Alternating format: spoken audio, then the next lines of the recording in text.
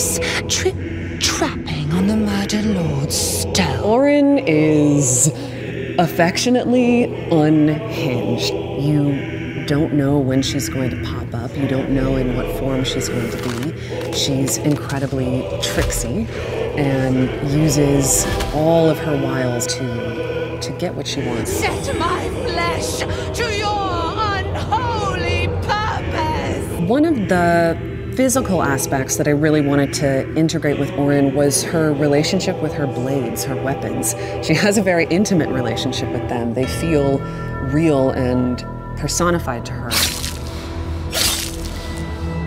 To be considered even in the same realm, much less share scenes with J.K. Simmons and Jason Isaacs, who play General Ketheric Thorm and Gortash, was such an honor, and it was so inspiring and exciting to see their work in this game and experience how our characters come together in the scenes we share to create this unholy, evil triumvirate.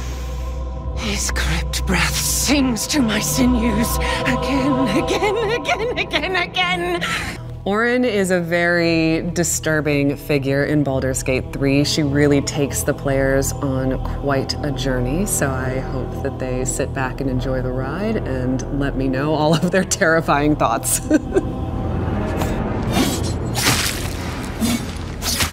Stop, Ketheric, and you may find the cure to that parasite in your head. For the land to heal, Ketheric Thorm must die. I'll tell you a story, true soul, about a man who sold himself piece by piece. He had everything: a wonderful wife, a brilliant daughter. They lived not far from here. His wife died too young. Grief tore through their home like a thief, snatching away the scent of her hair, the rustle of her skirts. But the man did not break.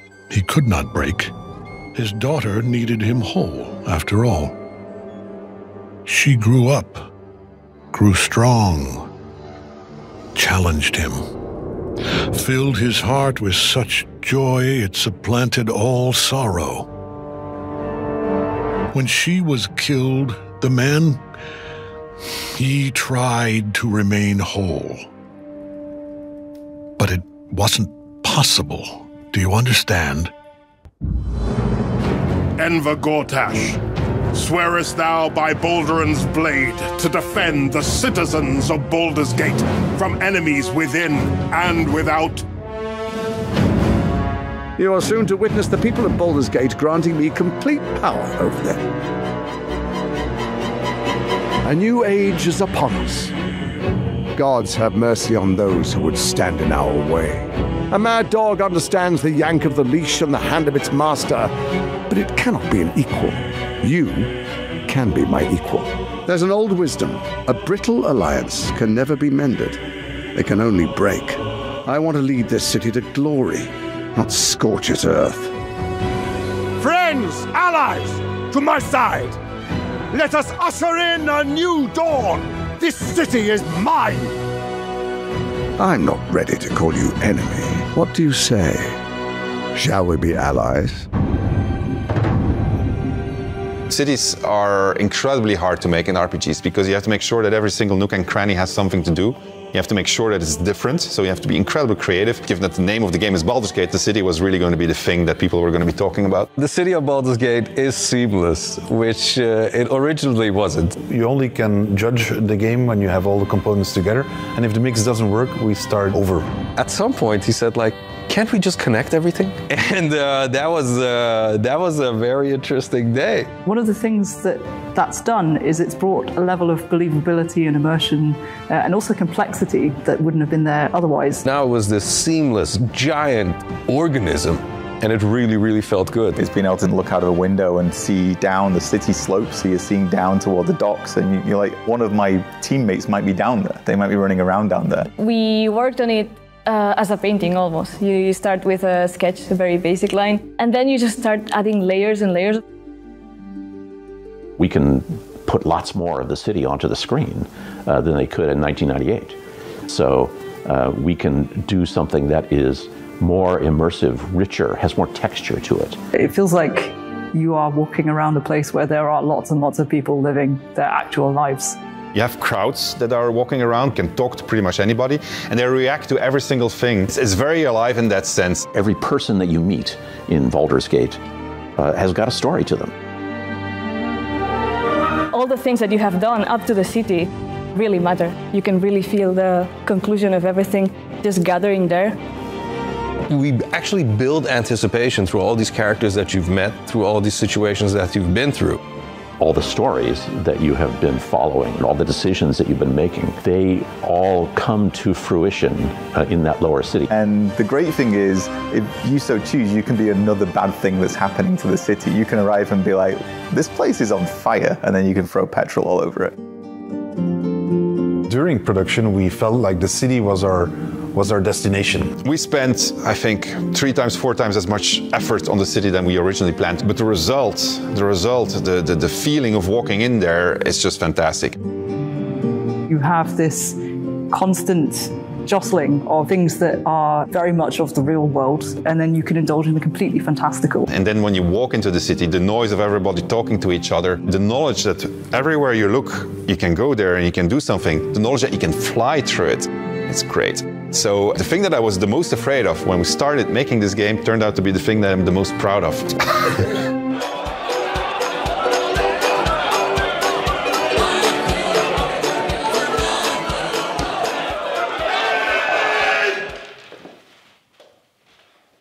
I know you want to make the perfect game, but this is not the way.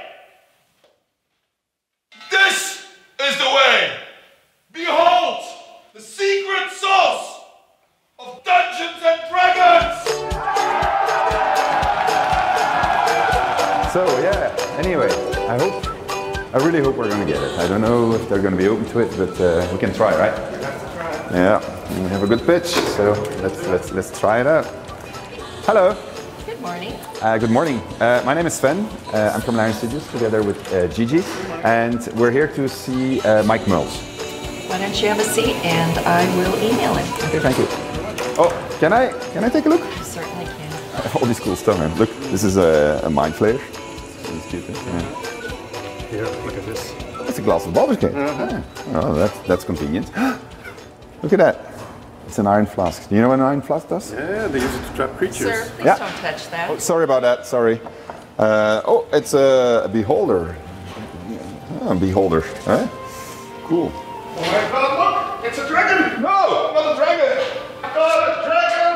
Yeah, sorry about that. He's got this thing in his head, so it happens from time to time.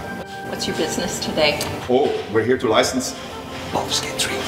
Good luck with that. People have been trying for many years. Really? Hope you came prepared. I came prepared. I did come prepared.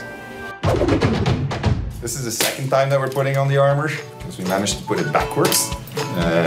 Getting ready for a high-profile meeting with the leadership of Wizards of the Coast.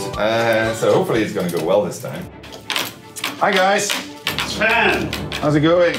Good. No one told me it was going to be this kind of meeting. Well, I got a special request. Let me get out my deal maker.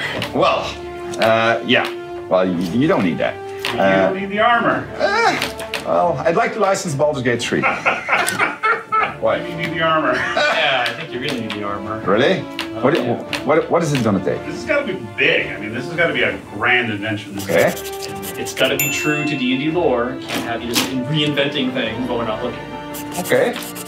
Players have to feel that their choices matter. It's not, it's not fake choices. It's real decisions. Yeah, got it. Player agency. And furthermore, I mean, the creativity, the freedom, the graphics. I mean, just across the board, we're going to need to see just the best version that anyone's ever expected. We set the bar pretty high. Over delivering? Okay. And we've got one more requirement. I think we need to really feature the process of ceramorphosis in this game. I think if we do that, that will bring everything together and make it a true D&D experience. Ceridoses, eh? Ceramorphosis. Ceramorphosis. Okay. All right. All right, well, I think we can do this deal. Shouldn't be a problem. All right. Well, it's good. You wanted to do a tour? Let's do the tour.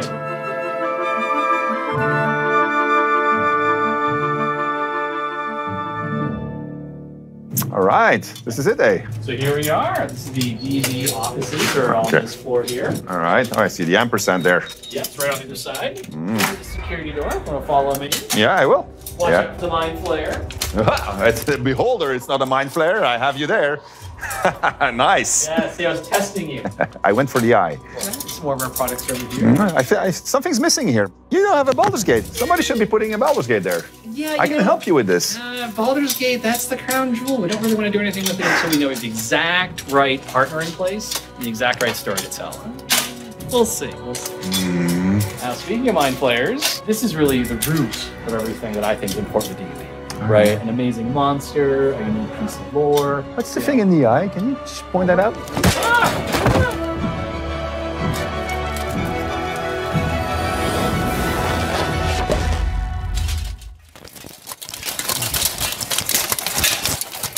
Okay. Oops. Ah! Can we just...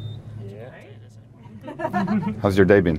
Nice to meet you. Yeah, nice to meet you. Huh, construction. Mike! What? I need you to tell me everything you know about serothrombosis. Come on. It's seromorphosis. Yes, that one. I'm not going to tell you until you can pronounce it correctly. Seromorphosis. Okay, it's the process by which a humanoid creature is transformed into a mind flayer. And actually, they stick this tadpole thing like right into your eye socket and crawls into your mind. It's really, like, mind flayers are one of the most, like, interesting monsters in Dungeons & Dragons. It actually all goes back to 1974, when the game was first. I don't need a history lesson. I need to know about serothrombosis. No, I am. I'm explaining it to you. So you understand seromorphosis is you're taking mind flayers, capture humanoids, and they transform them to more of their kind. It's this process by which their brains are devoured and then transformed. It's a brutal, horrible experience. A humanoid, anyone who undergoes this process is destroyed utterly. Only the most powerful magic, maybe a wish spell, can possibly bring them back. And that's how mind flayers make more of their kind. But as I was saying, to understand mind flayers and seromorphosis in detail, we have to go back to 1974 and understand the dawn. All right, Mike, you're really good. You know your shit. Okay, so this is what we're gonna do. I'm not gonna let you out just now. I'll take you with me. You're gonna go on a small trip. I promise I'll let you out, but not just right away. Better strap it. Enjoy the ride, Mike. Oh, bye.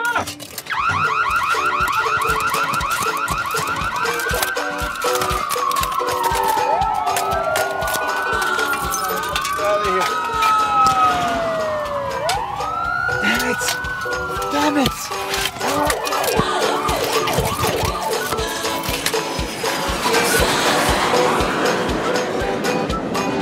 And that is how we got the license to Baldur's Gate 3. Well, more or less. My name is Sven Vinke. I'm the founder of Larian Studios and the director on Baldur's Gate 3. And I'm so happy we can finally talk about this game because we've been trying to keep this thing a secret for a very long time with the emphasis on trying. And now we don't have to remove all the posters from the walls anymore every single time somebody steps into the office. We are going to be sharing our development progress in videos like this throughout development, just like we did for Divinity Original Sin 2. You'll see us show you new features, you'll see us react to your feedback with adaptations to those features, and like this, slowly but surely, we will evolve Baldur's Gate 3 into the bestest and biggest RPG that Larian Studios has ever made. We're working super close with Wizards of the Coast. They've been spending plenty of time in our offices, and we've been spending plenty of time in their offices. You can expect from us a grand adventure that's going to be filled with stuff to explore, stuff to experiment with, challenging combat, memorable companions, tough decisions, and much, much, much more. You'll be able to gather your party, play on your own or with friends, and it's going to be incredibly amazing. If you want to stay informed on what's going on in the world of Baldur's Gate 3, be sure to sign up for the Larian Gazette. It's the thing that's going to replace our Kickstarter updates, and it's where we're going to be posting all of our development updates. That's it for me. Thank you for watching. I hope to see you very soon. Let us know what you think of the announcement. Let us know what you think of the teaser trailer. Post your suggestions and questions, and we'll do our best to respond. Take care, and until next time. Bye-bye. Ta-da-da! Hi, everybody, and welcome to Community Update number 3 for Baldur's Gate 3. I have great news today. We finally locked down our early access content, and we decided that we're going to bring Baldur's Gate 3 for the very first time in your hands in August 2020. That's to say, maybe. And the maybe has everything to do, of course, with COVID-19. We've been hit like everybody else in the world. We've been working from home, which wasn't necessarily the easiest thing as game developers, because we like to huddle around the monitor and discuss about the things that are happening in the game. But nonetheless, we managed to make a lot of progress since you last saw the game at PAX East. So we think we're going to make it, depending on a couple of things. One of these things, for instance, is our performance capturing and motion capturing. Our people have started returning to the office. We've been recording again. And if we can hit a certain speed in the recording, then we should be able to make it. The game is looking amazing. It is absolutely incredible to see how much progress has been made since PAX East. And I think when you'll see it, you'll understand what I'm talking about. The visual fidelity has increased a lot. And the cool part is that actually we're going to launch the game in August in early access, but we still have an entire development period to go after that. So it's going to look even better by the time it's going to release. You will see things like improvement in combat. We did a lot of changes in how combat flows, how the camera moves, how the initiative system works. All together they make for a much more refined combat experience, which is a lot of fun, I can tell you that. There are changes in the way that we do our narrator. That was something that we had a lot of feedback on. There's the integration of the rule set is getting better and better, so we were getting a really good handle on how to do things, and so it feels like a really, really cool game with a lot of depth. Get out of my head! Here's the really cool part. You don't have to wait until August 2020 to see what I'm talking about, because we'll do another gameplay live stream, and we'll do it just in front of Dungeons & Dragons Live on June 18th. And you will decide for me whether or not I'm going to kill a hobgoblin who deserves to be killed, his name is Dror Raxdin, or if I'm going to descend into the Underdark. I'm very much looking forward to it, so I hope to see you there on June 18th. It's going to be a lot of fun. Take care, bye-bye. Hello. Hi, David. This is David, he's the producer of Original Sin, and we'll show you the game together today. So, if you're playing in multiplayer, that means that David and I can disagree off-screen, but also on-screen. Hey, there's a talking shell here. Really?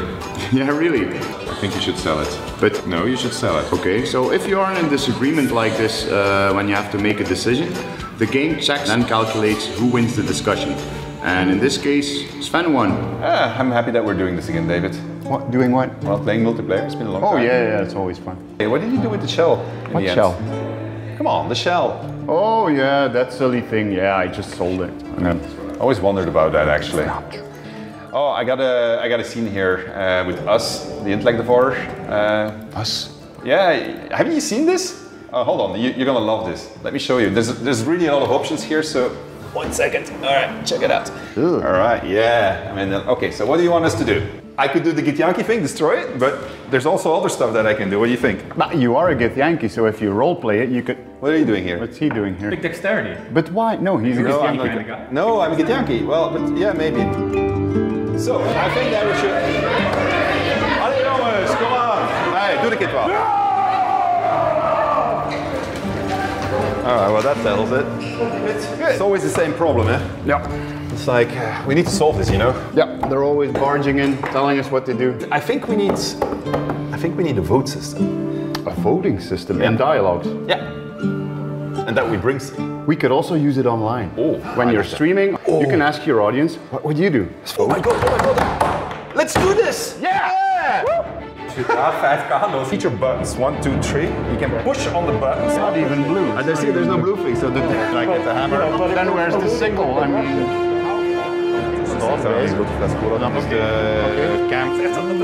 De message box, ja. Gokken op wie dat was. Ja.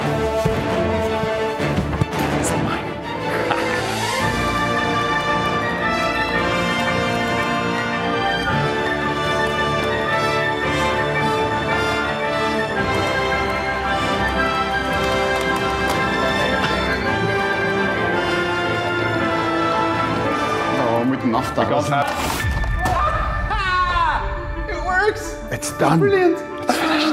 It's glorious. It's gonna work! Yeah, now, someone's going to have to tell Jason.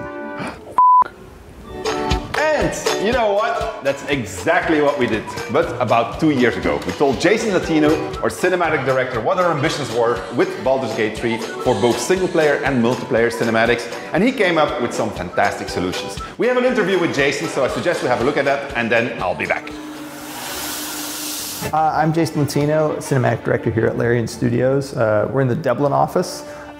This is where both the writing team is centrally located along with cinematics. So we're determining in this office like what story we're telling and how we're telling the story, which is taking that camera down from being above the players and right into the drama and right into the action. Say it. You think I'm a monster? We've come up with a system that allows voting, that allows kind of seeing other players' preferences for what I would do in that scenario. You might be learning secrets. You might be finding out about a weapon cache somewhere or a certain mission that you want to do on your own. The fact that you're suddenly observed is information you need to know as the player, and presenting that in a cinematic way is what my whole department is doing. Baldur's Gate is an absolutely huge game. I can't think of another early access game that's done cinematics on this level, that has deliberately chosen to present their story in close-up like this. There's a lot of games where the moment you add cinematics, they have to get smaller because they have to. There's animations and all the manual work that goes into this stuff. We didn't want to do that. We don't want to limit the stories that, I don't want to be the guy that showed up and limit the stories that Larian's telling. So we're working on some adaptive cameras that work the same way if you're a half elf or if you're a halfling. And we want you, if you're playing a gnome, for that story to be told from your perspective. We want that to be cinematic. We want you to feel like you're telling your story and we're shooting it for you. If you're walking around and you see one of your buddies is engaged in dialogue, that means they are seeing a cutscene, that they have blinders on. And this is something that kind of goes back with the kind of the Larian tradition of being able to pickpocket people that are kind of engaged in social activities and sequences. And so you can pickpocket your friends, you can pickpocket the person they're talking to, you can move around dynamic objects and pickpocket them. Oh, Petal. My, the mask suits you. But later on, if you choose to play a Astarion or a vampire, you might wake up in the middle of the night kind of looking for a midnight snack. You know, the menu, the dialogue options, the way that you can take that scene is basically going to be a list of your friends or party members. If you're playing multiplayer, that's going to be a list of the guys that you're playing with. And what's great about that is not only are they on the menu for that night, they're going to see that. They're going to see that they're on the menu. And through the kind of the voting mechanic, they're going to be able to say, this is like, no, okay, I'll give one up for the team. Or they can try and sell at their buddies and just say, no, bite him. So that's a way that, like, there's that dramatic irony that we're able to play on, and we'll be looking for more ways to experiment with as we develop the game, because taking on multiplayer cinematics is something that hasn't really been done. It's typically, you'll have a multiplayer game with cinematics, and they're consumed basically the same way. All I want is a little fun. Is that so much to ask? And what we want to do is take that one step further, and actually this is like, well, your friends are seeing that you're seeing this as well, and they're putting their vote on. They can try and sell their friend out. They can say, don't eat me, or just like, no, bite me. And so they don't have control over the situation. So there's that fine kind of dramatic irony that you get in this game with our multiplayer cinematics, and we're always going to be looking for more opportunities to do this. That's just one that we're wrenching in currently. Stop! I give up!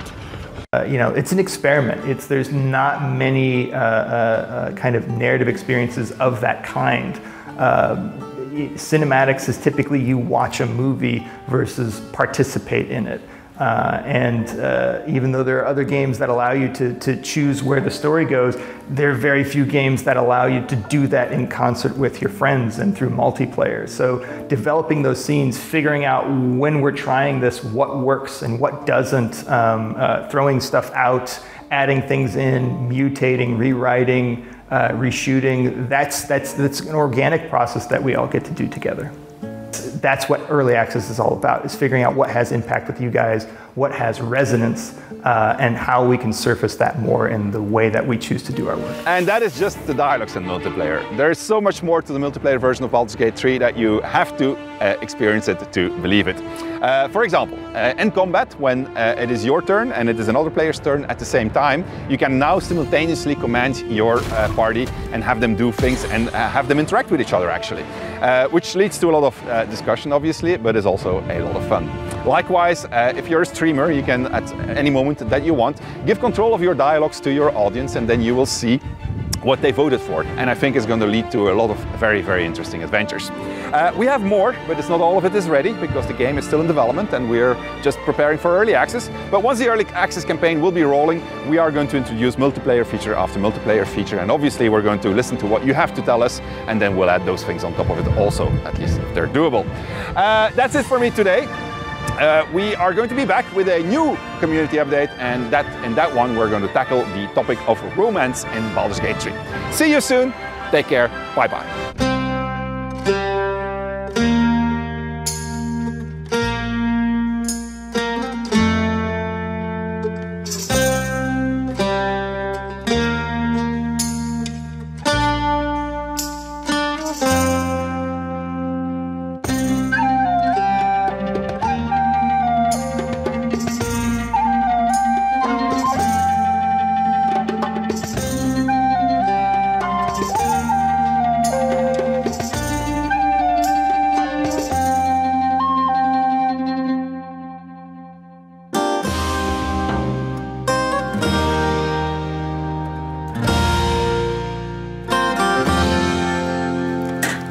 I can't believe it's Brains again. I guess I know who's responsible for dinner tonight. Well, what's wrong with Brains, Sven? I don't know. I mean, like, Brains yesterday, the day before that. Ever since we started on this project, Brains, Brains, Brains. I didn't even want to eat brains in the first place, let alone this many times. Even a dog is tired of brains. Well, we can eat a dog. No, you can't eat the dog. You gotta pet the dog. I'm not trusting you anymore with the responsibility of finding food for our party. It's over. Well, you knew I was a rogue. You can never trust me. Speaking of trust, this brings us seamlessly to the theme of our community update today. Today we're going to be talking about romance and relationships in Baldur's Gate 3 and building up trust in your party. And joining me to explain you how we do things in BG3 are Sarah Baylis, our lead writer, and Jason Latino, our cinematic director. We did a big interview with them, so I suggest we have a look at what they have to say. For example, you have someone like Gale who needs to consume magical artifacts in order to survive. He's got this... I don't think I'm supposed to say that. Never mind, that's a spoiler. Okay. When you meet the characters in this game, they're not just sitting there waiting for the player character to happen upon them, really. They have their own motivations, their own reason to be there, their own history, and when the player meets them, they have an opportunity to form a party that has a shared goal. Blackith blesses me this day. So the group that we're traveling with, under normal circumstances, would never ever have anything in common, have any reason to travel together. You have a Githyanki warrior, you have a folk hero of the Blade of Frontiers, you have a cleric of Shar, you have a wizard that wants nothing more than to be in his tower studying wizardly things. But they're kind of forced into this situation where their best chance of survival is going to be to rely on each other.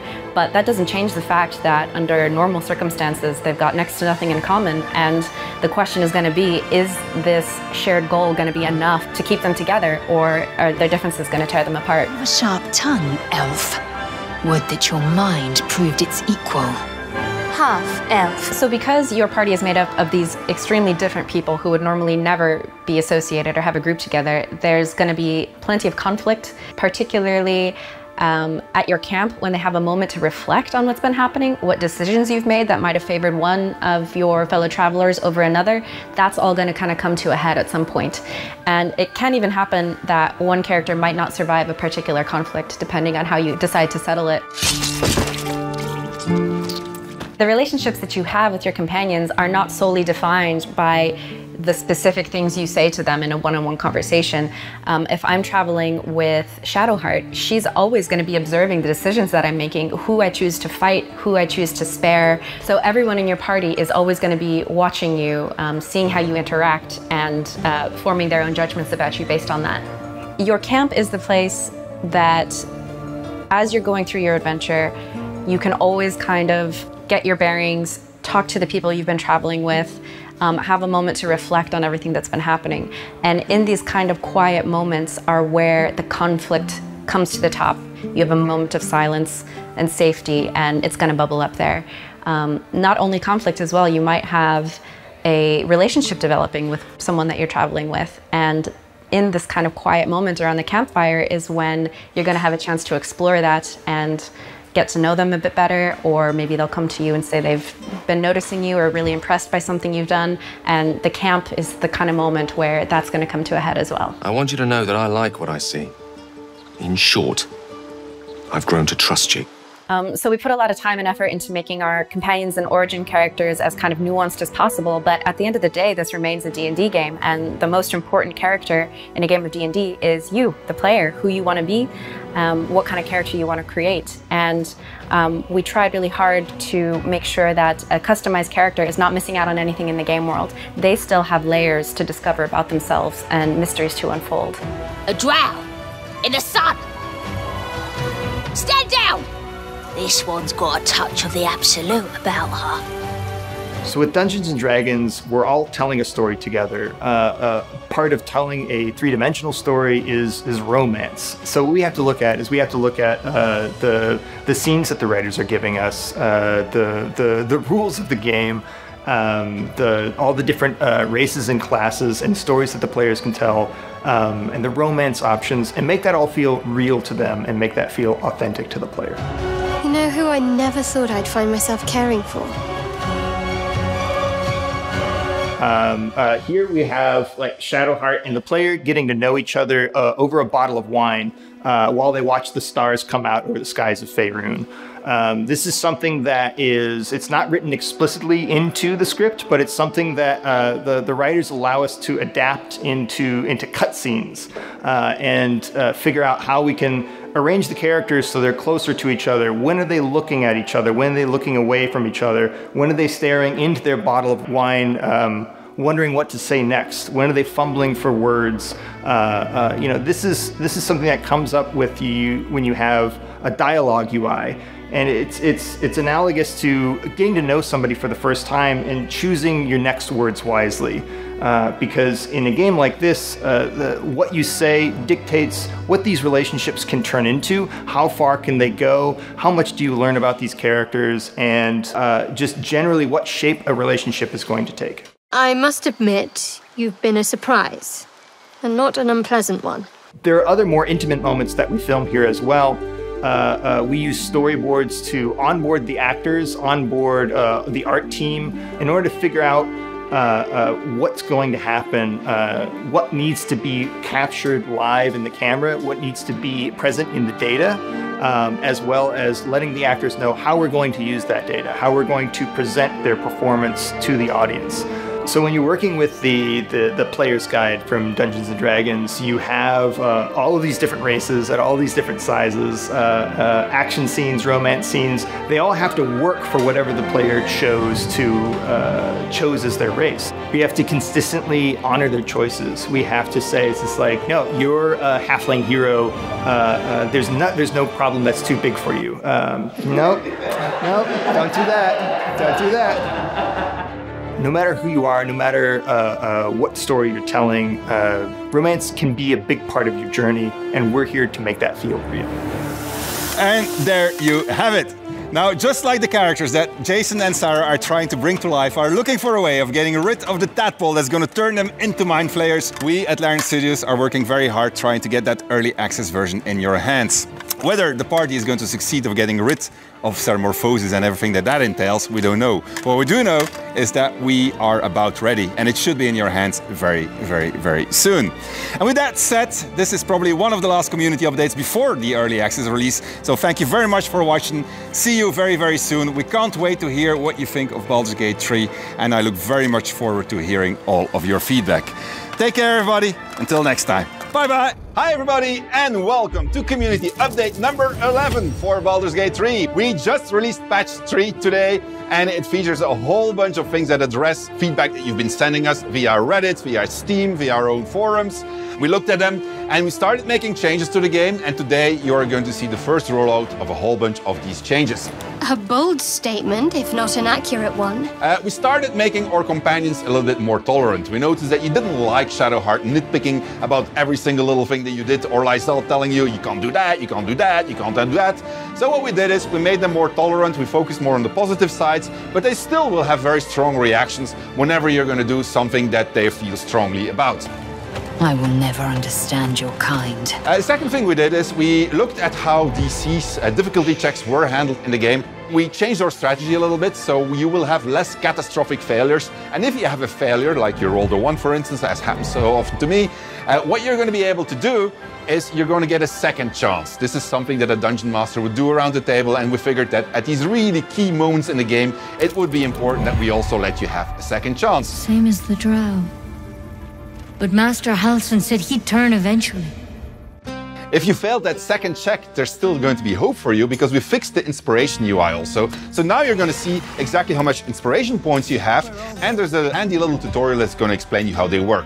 We also gave you now the option of getting experience for bypassing combat. So in the past, if you persuaded somebody not to kill you, you wouldn't get experience points. But now you're actually going to get experience points, which is pretty cool. We've removed the surfaces from cantrips like Firebolt or Acid Splash or Ray of Frost. So those cantrips are not going to create ice surfaces or acid surfaces anymore. You will still get surfaces from casting the spells, but not on the cantrip.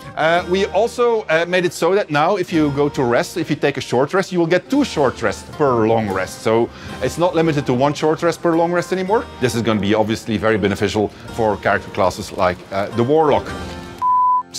One of the things that we did that's going to be very welcomed, I think, is that whenever you get a level 2 or level 3 spell, you can now upcast them directly from your UI. So you just have to click on the button, select if you want to cast it at level 1, level 2, and you're going to get that spell cast at the correct level. Another thing that we did is that whenever you jump over a chasm, your followers or party members are going to jump automatically over it also. That is going to heavily reduce the amount of clicks you need to overcome like really complicated obstacle parkours. And like this, there's been many improvements. There's a lot of fixes also. There's a lot of more stability, performance optimizations that were done. Lots of polish. You'll see better lighting, better cinematics, etc. So quite a lot of work, but that's not where it's going to end. Because after patch 3, there will be patch 4, which we plan now somewhere after the holidays. And in patch 4, you can expect quite a lot of bigger things being added and more feedback of the community being integrated into the game. Unfortunately, this patch breaks save game compatibility. It had to happen eventually.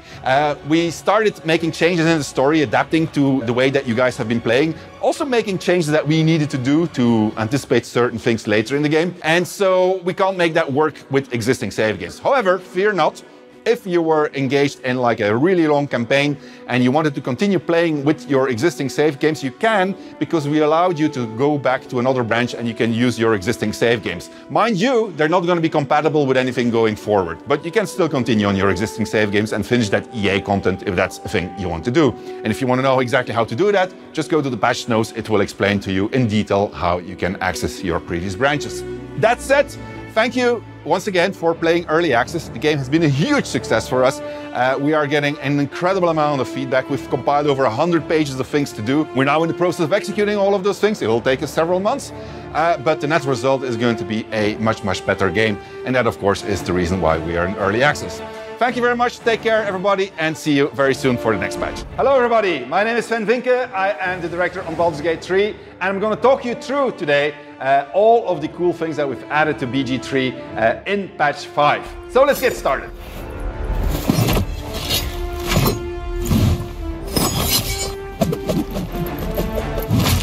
One of the highlights for me of patch 5 is the inclusion of what we call the active role system. How does it work? Well, it's very simple. Whenever there's a check that pops up, you can actually ask your character to cast a spell to aid fate a little bit. So for instance, here you can see me cast guidance, and that's going to give me a 1 to 4 bonus on the roll that I need to do. But you could also ask one of the other party members in your vicinity to cast a spell to aid your luck a little bit. And like this, you can stack them, and that can make a very big difference in gameplay. To give you an example, I was playing the game earlier today, and I was accessing the chapel. There's a lockpick check that you can do there, and usually that fails because it has a very high DC number. It has a 20, which you need to match, and that's very high. But with the aid of my cleric, Shadowheart, I managed actually to open that door, something that I hadn't managed without cheats in a long time. And so I discovered a completely different way of entering that chapel, and I was very happy to see also that our scripters and the writers had anticipated all of that, and I had a completely different entry point to my adventure. So be sure to try out the active role when you download patch 5. You're going to find that it does quite a lot of good things. Me, go! Hello. Next up is actually a pretty big feature, which is the background goals. When you create a character in the game, you get to pick a background, so you get to be a folk hero, for instance, or a noble. Well, say that you pick folk hero, and you do something that a folk hero would do in the game, then the game is going to reward you with an inspiration point or with some experience if you already are at your inspiration cap, which is actually also a new thing. But you're going to find that there's over 100 of these goals that were added in the content of early access for you to discover. And every single time you're going to discover one of them, you're going to see them listed up here in this neat, handy background goal UI that was added to the game. It rises from the stone, hanging in the air in silent offering. Something that you have been asking us for, and something that we actually were planning for quite some time, is the ability to free Shadowheart in the tutorial. In the past you couldn't free her, but now you can. You don't have to, it's up to you what you do with it, but you can free her, and you'll notice that that introduced a whole bunch of new permutations to the story as you'll try out to play the early access content. You're alive. We also added something that was also a very big community ask, and which took quite some effort to do because we're trying to do it right. It is what we call the point and click system. It's very simple. Whenever you're going to click somewhere, your characters are now going to say something, just like they did in the original games. So, for instance, if I ask Shadowheart to walk somewhere, she'll say this. I must keep going. But if I ask her to go into sneak mode, she'll say this. Unseen as I was taught. Now the really cool part about this is that they will change what they say in function of where you are in the story and where you are on their character arcs, depending on what decisions you made. For early access alone, we actually recorded for each of them over 800 voice bars, and we're going to be recording much more as we finish, obviously, the entire thing. Need to keep focused. By popular demand, we split up the jump and disengage. This was in the past jumping equal disengaging. Now we have a separate disengage action, and jump it's its own thing. This is popular demand also from the community. You can now break concentration. There's a little icon there that you can click on whenever a character is concentrated if you want to break their concentration. If you're a pacifist player, you don't necessarily need to kill everybody anymore. You can just toggle the non-lethal attacks. If you then start smacking them, you're going to knock them unconscious. So you can still rob them blind, but you don't have to kill them. It's better for your karma. Minicamps is super cool. Okay, so minicamps is essentially the feature that when you go to sleep somewhere, the background setting of your camp is going to match the place where you go to sleep. Remember how in the past when you go to sleep you were always in the wilderness, always with a forest background? Well, no more, because if you now go to sleep into the Underdark, you're going to be in the Underdark. If you go to sleep into the chapel, you're going to be in the chapel. You go to sleep in the cavern, guess what? You're going to be in the cavern. It's fantastic. It really adds a lot to the immersion of your adventure. Took a lot of work because we had to modify all of the cinematics to be able to take place wherever you were, but it was definitely worth it. So it adds a lot to the gameplay. You did it! You're channeling the weave. Speaking of camp again, there's a couple of extra cinematics that you'll find in camp. Definitely check out Scratch and the Owlbear. If you ever figure out how you can get and the dog and the Owlbear cup into your camp, it's possible. then you're going to have a very adorable scene as Baldur's Gate 3 continues to improve its pet simulating skills. We've added a new feature that we want to try out during early access, and it's called Camp Resources. So what it means, if you go to sleep now, you're going to be asked what you want to eat. And if you eat sufficient, you're going to have a very fruitful rest, and you're going to restore all of your spell slots and all of your HP if you are, for instance, a wizard. However, if you don't have enough supplies, you will have what we call a shallow rest, and you're not going to be able to restore everything. The reason we did it is because we want to differentiate stronger between short rest and long rest. And so we're very curious to see how it's going to play for you. So do let us know what you think of our camp supplies system. It definitely adds a lot to finding food in the world. And you will notice that as you continue playing the game, the cost of going to rest is going to increase as you level up.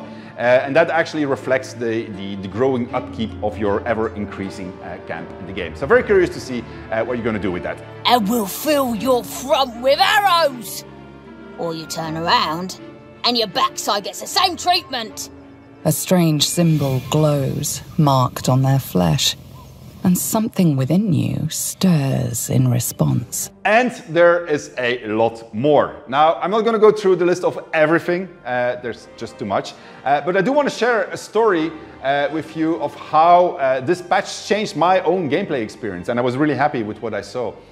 So I already mentioned to you that using my active role, I actually managed to open that chapel door, something which I hadn't done in a long time.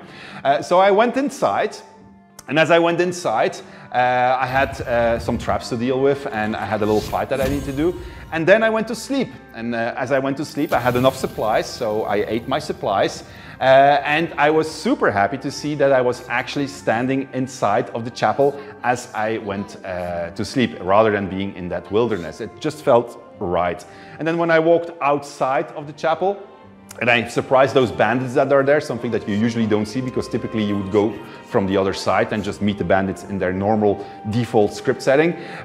They reacted to it. I saw a scene that I hadn't seen in a long time. There was a guy yelling at me, "Hey, somebody's coming out of the crypt!" And I was feeling like, hey, this is how it should be. It's a small thing, but it was important to me. So I wanted to share it with you, because this is essentially the incremental nature of development. Things are starting to come together, and as they're starting to come together, we can start seeing the light at the end of the tunnel of development, where the game eventually is going to be released, hopefully somewhere in 2022. That's it for me today.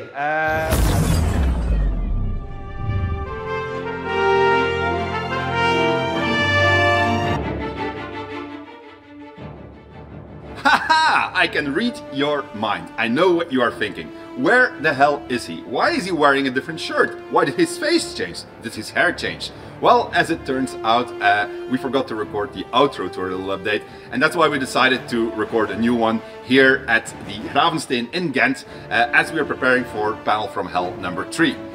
Before I go and I say goodbye, I wanted to let you know also, we are already hard at work on patch 6, so that's going to be coming faster than you think.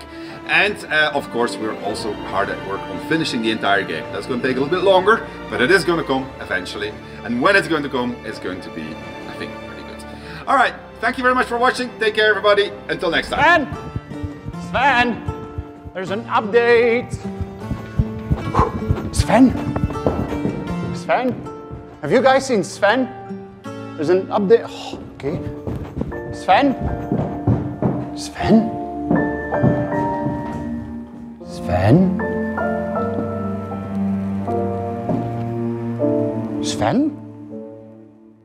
Ah! Who are you? A doctor. Okay, and where is Sven? Sven's incapacitated at the moment. A look of concern grows over the healer's face. He clearly suspects you're suffering the early effects of seromorphosis.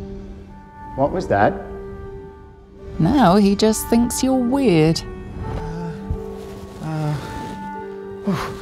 You've got a parasite in your brain, and it must be removed. But first, according to the official apothecary health and safety protocols, we'll have to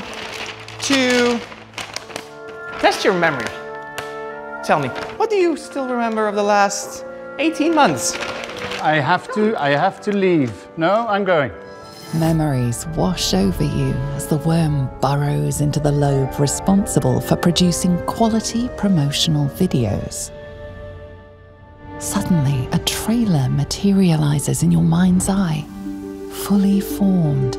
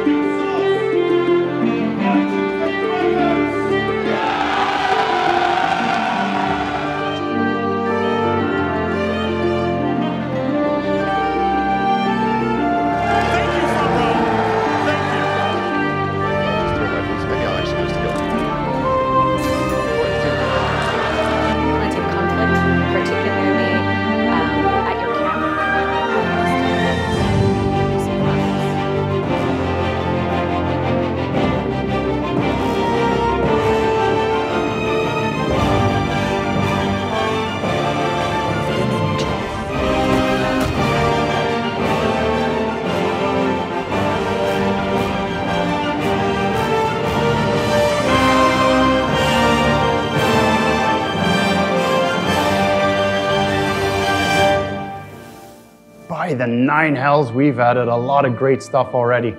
And there's more where that came from. So join us in early access on our journey to Baldur's Gate 3, or come along in 2023 when the game releases. Thanks, Doc. Wait, no, wait, your Ceramorphosis!